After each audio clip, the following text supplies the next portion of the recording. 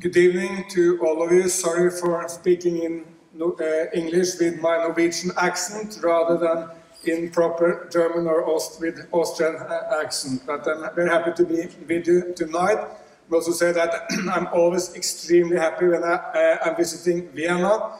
My main interest in life is history, and there is no better place than the beautiful city of Vienna if you take an interest in history. I mean, my nation, up to 1850, there was hardly a city with 50,000 people in that part of the world, while Vienna was a world center for centuries, and also in the 20th century for sure has been an absolute center for many of the great thoughts which have spread to the rest of the world. So I'm happy to be with you, though the topic of today will not be Austria, but the wider world. If you take an interest in development, I would suggest that there is the ultimate place on planet Earth to study the topic of development. And that is to go to a place called Panmunjom. That is the borderline between North and South Korea. North of that borderline, you will still see people doing the energy in the agriculture by their own body. You will see stunted children, not grown up to the normal height. You will see people who have been suffering from enormous starvation. You will see one of the really poor societies on planet Earth.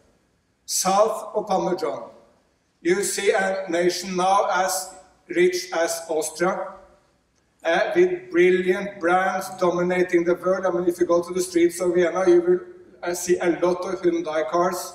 Many of you may have Samsung cellular phones. At least Samsung is now the biggest seller of mobile phones in the world. When I went to my Paris shop the other day to ask for a new TV, the guy there said, well, if you want a new TV, the world leader is Samsung, coming from Korea. And Korea, South Korea, even dominating to a large extent the culture sphere. The biggest hit ever on YouTube is Gangnam Style. I've seen it, I think, 10 times with my son.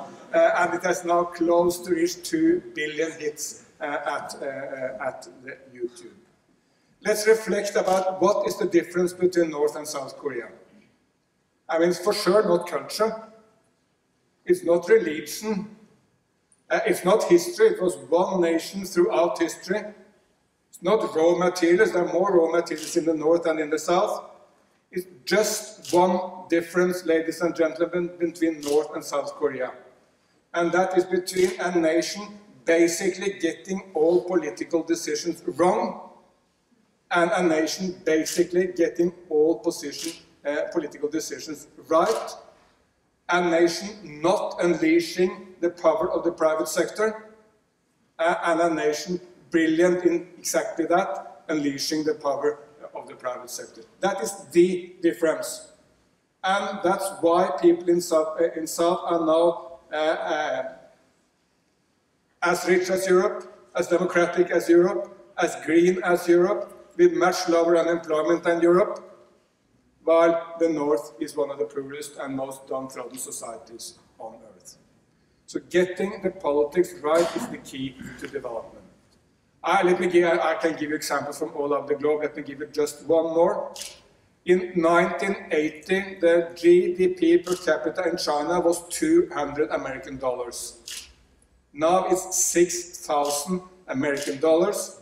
Shanghai is outperforming all of us, and even China at large, in education. And it's an enormous, fantastic development success. It's the greatest development success any time, anywhere in history. Nowhere else so many people have come out of poverty at such a short time as in China the last 3 decades. It started with a change in the top leadership of the Chinese Communist Party. That was the main event. Deng Xiaoping becoming the emperor of China, putting the Gang of Four in prison. And from that point on, China has had 10% economic growth every year. Again, unleashing the power of the private sector, while the Gang of Four tried to stop the private sector expanding into society. The debate on whether we need a strong private sector is over. It was popular. I myself belong to the left. It was popular at some point in history by the left to see private sector basically as something usurping people. The more investment, the poorer people will be.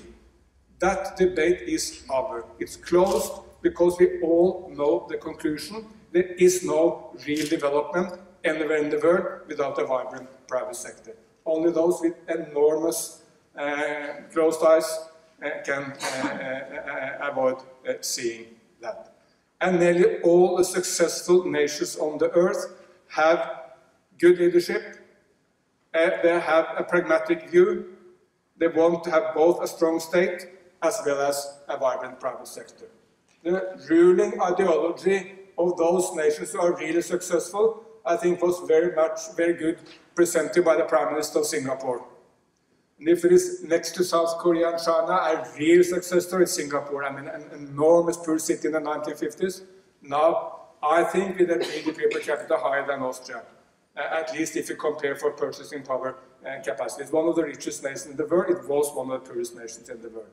The Prime Minister of Singapore, Mr. Lee, was asked, what is the ideology of Singapore? What is your ism? What's the ideological underpinning of this success? Well, he said, for sure it's not communism. Nor is it socialism. Nor is it conservatism. Nor is it liberalism. We have one ruling ideology in Singapore, he said, that is pragmatism. We believe in when we see something work, we try to do more of that. When we see something which doesn't work, we try to avoid duplicating our mistakes. And that has been a fantastic success.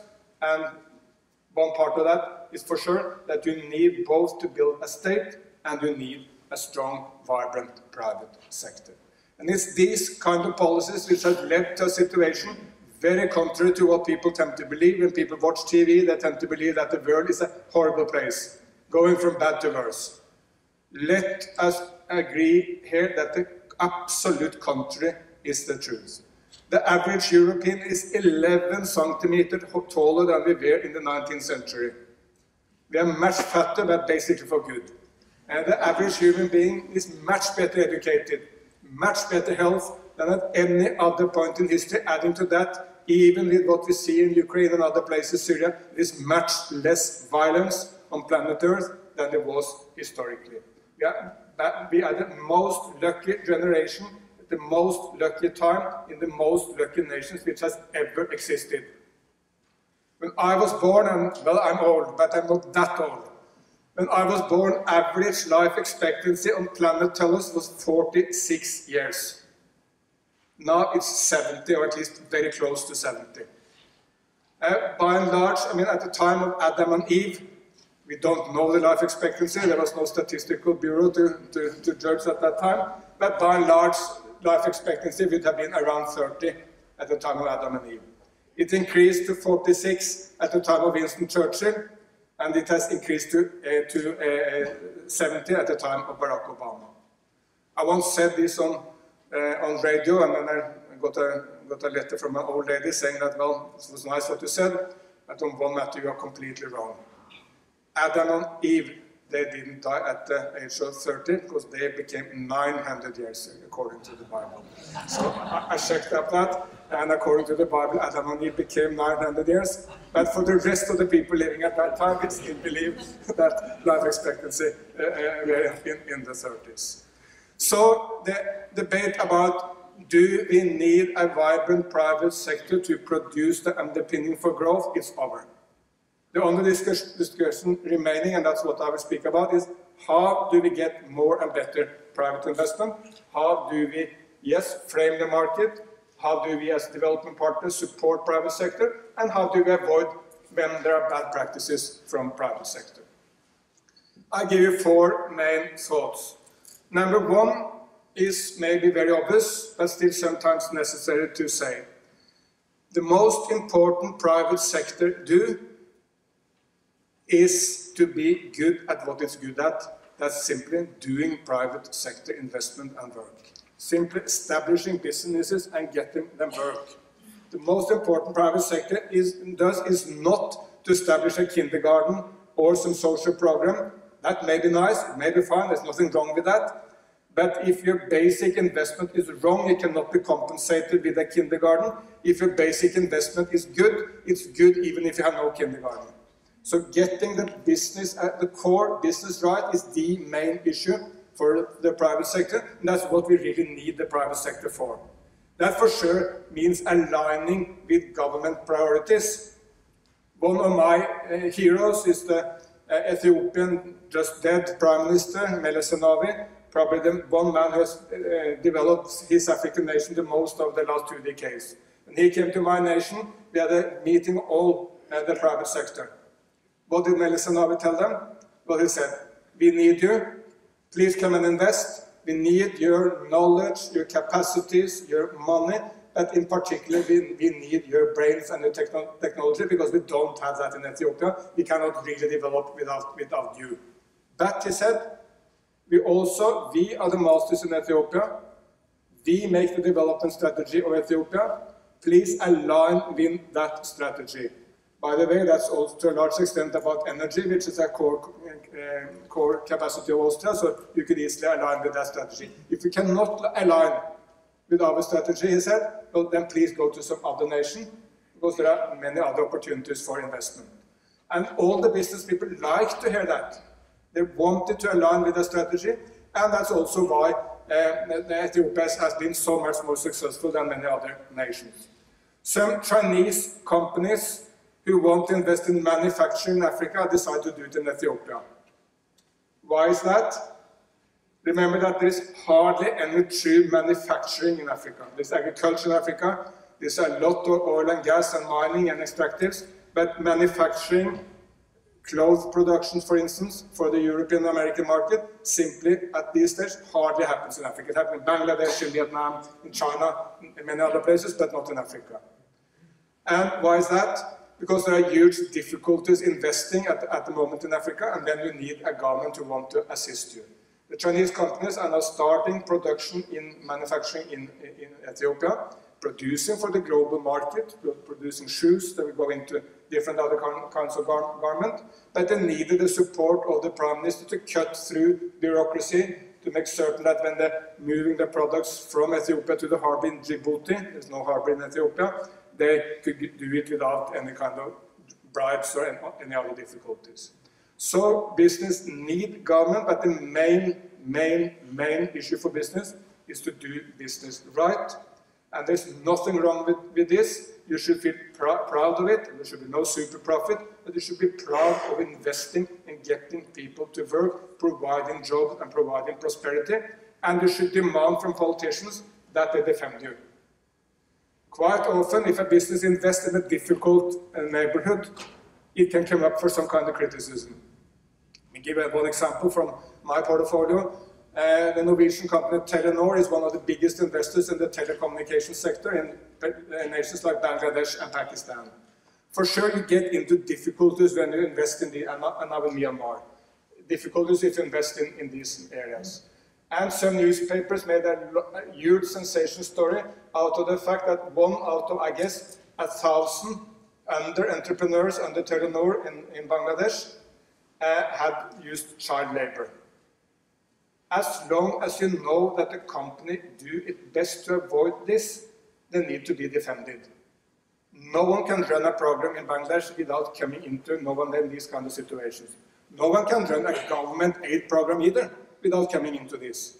So business, when they come into difficulties, as long as they do the utmost to be on the right side, need defense, and politicians should defend business. So this is number one. Business should do what business is best at, and that is investing and reinvesting. And let's remind ourselves that this is the process which has brought us where we are.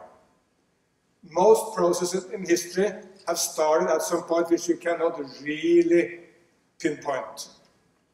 This process started, it has a name and a place. It started in Manchester. Historians discuss whether it was 1770 or 1780.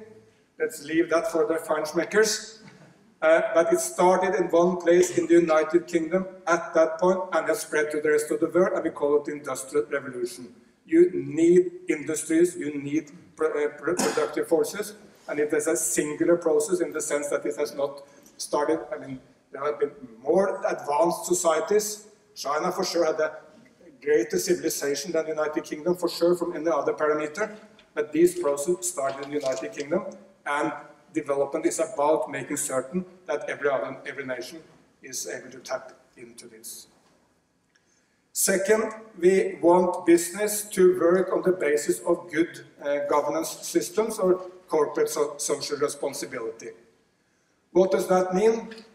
It does not mean to be perfect. And for sure, it does not mean to run a school or a kindergarten. Again, that may be nice, but that is not the issue. It is to run the core business in accordance with established norms. One of the most difficult places will be to do it without corruption. I will make a strong plea that this is absolutely essential, because corruption is at the core of underdevelopment in many places. Money is stolen from the poor, taken out of the country, not reinvested in that place, and it's at the core of bad government system, and it's also a core of political leaders who simply steal from their society. One company I know very, very well, they wanted to invest in an African country. They would have 50% of that investment. They would partner with a Japanese company who would have 30% of that investment. The government of that nation would have 10%, all fine. But then they were told that there would be a private company would have 10% of the same deal. That private company had no address, no documented production, no industrial capacities. It was very obvious that it was just a straw into that program, which will give 10% to someone. Probably someone in the government or some relatives of those. These kind of deals we must avoid. And business should say no thank you, and you should also say no thank you, because it will lead you into trouble in the long run if you accept these kind of deals. In the long run, it will be exposed by civil society or by business or by someone. It's in many nations even illegal to get into these kind of deals, and we will get into trouble. But the more we can make a level playing field, the better it is. If the company I think of, I can't name it, know that the competitors would not accept such a deal, it's much more easy to say no. It's much more difficult if you know that your Canadian competitor will do it, or American, whatever. So, and that's also why OECD is spending such a lot of effort to establish global norms for business. I mean, there's an Austrian leading the investment committee of the OECD, and this is at the core of the work, because a level playing field makes it much easier to avoid corruption and bad practices. You should establish high standard for environment. That's also absolutely crucial, and it's an area where business can play a very, very important role. Let me cite a very, very significant development which happened in December last year. This is the biggest palm oil company in Asia. It's called Wilmar. It's not a small niche company of the type I, as a green politician, would love to see. It's a huge company, close to 50% of the Asian market for palm oil. They made a decision, and they have been under pressure from Greenpeace, true. They were spending a lot of time in a dialogue with American think tanks who could establish a system in getting the right business practice, but they made a public plea that from now on they would not invest or do any business which leads to the destruction of the rainforest. And it's much, much, much more important if Wilmar makes such a decision than if you can get some small programs from a development agency. I mean, again, these programs may be nice, but this is much more significant. It's a game changer.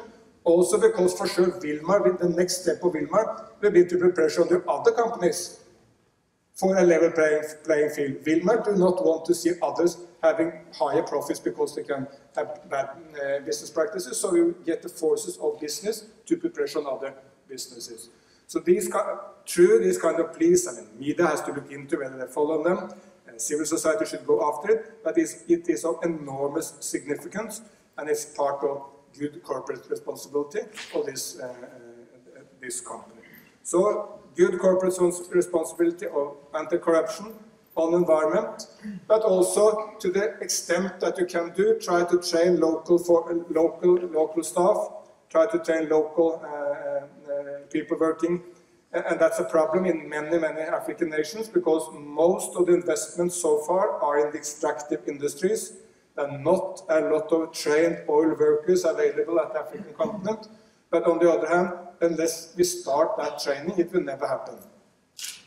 So you need to look into whether you can purchase locally, and you can train people locally. And that's how European nations also developed at some point. I mean, we got investment from more advanced nations. In my case, in our case, Norwegian business, they went to the UK and to Germany to see what happened there. Then they went back home to copy what the Germans and the UK had did. They got investment from these nations. And then we demanded that they should train our people. When we started oil business in Norway, we brought in every global company to invest. That we demanded that Exxon and Shell and BP and all the others should train local Norwegian staff as a way forward.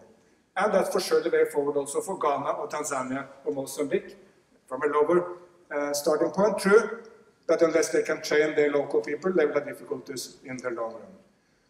So no one can demand that every business should be perfect on this. No government is perfect, no civil society organization is perfect, but to look into how we can have the best practice for environment and the corruption and training of local people is very, very important. Then the third issue is taxes. We need business for production of jobs and prosperity, but we also need business who pay taxes. And in the long run, for sure, business benefit from taxes. It may, I mean, no one loves taxes. In the short run, you may think that you benefit from low taxes, but in the long run, you benefit from taxes. Not high taxes, but realistic taxes which are paid by everyone, and where there are as few different holes to get through as possible. Because without taxes, it's very hard to establish an educational system, or building roads, or creating health clinics, and business are dependent on all these. I mean, without proper education, it's very, very difficult to train the workforce, and I want many businesses who say that I will not go to an African nation because the cost of training the workforce is so enormous, because the level is too low. While I could go to, say, Vietnam, because the cost of training the workforce there is much less, because they're already trained by a much better school system in Vietnam itself. So business need to pay taxes to provide for the public sector, which can do all these support structures which business also need. And obviously has looked into what we see as bad practice of a number of global businesses, and that is what we call transfer pricing. You move the profit from one area to the other, and you move it to the destination where the taxes are the lowest. The Chancellor of the United Kingdom, Mr. Osborne, made headlines all over the world when he pointed to the fact that 3 really big American companies, Microsoft, Google, and Starbucks, do not pay taxes in the United Kingdom. They claim that the value of the patents are so high that you don't have to pay any taxes in the UK. You move your taxes to another destination, which is lower. And for sure, although if they don't pay taxes in the United Kingdom, do we believe that they pay taxes in Burundi or Malawi or the Cote d'Ivoire? The answer is obvious. So we are working on assisting nations in providing not high taxes, but good tax system. And the more everyone pay, the lower the tax level can also be, and still provide for the services a society needs. So we are working on trying to assist those developing nations who want to establish good tax systems, and to make certain that businesses cannot move profits around. What we should aim at is realistic, not super profits. Realistic profit is that's the bloodstream of business. Without that, it cannot function. But there is no need for super profits, and particularly in the extractive industries, there sometimes are. The father of the present president of Congo, Mr. Kabila, He once famously said that what you need to make revolution in Congo, he said, is $10,000 and a cellular phone. And he said, you take the $10,000 and you start giving salaries to an army, and you can get a substantial army in Congo for $10,000. You use that army to go and grab the closest mine you can find, and you use the cellular phone to call a company who will assist you in buying what you get out of that mine, and then you get more money to purchase a bigger army.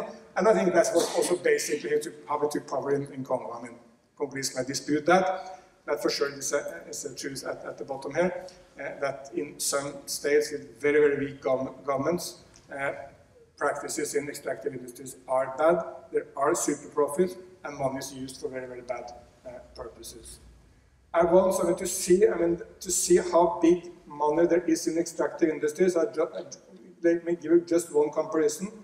The state oil company of Norway, Statoil, last year paid more taxes to the state of Angola alone than Norway provided for 50 years to the biggest recipient of development aid in Africa, which is Tanzania. 1 year of oil taxes, more than 50 years of development assistance. For sure, the 50 years of development assistance may be more beneficial to the nation because it may be spent better, hopefully.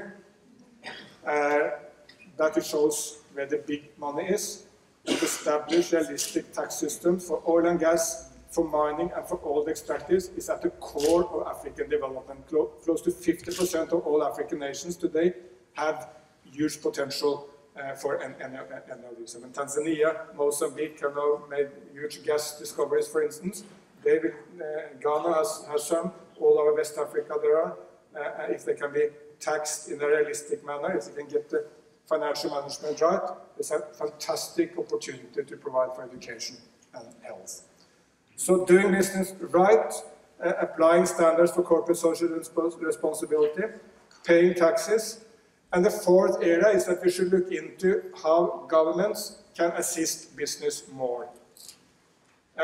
For sure, every business in Austria would think that it's much, much easier to invest in Turkey or Brazil or China, which are middle-income countries, even in Ghana or Tanzania, than there is to invest in, say, South Sudan or Central African Republic or Somalia.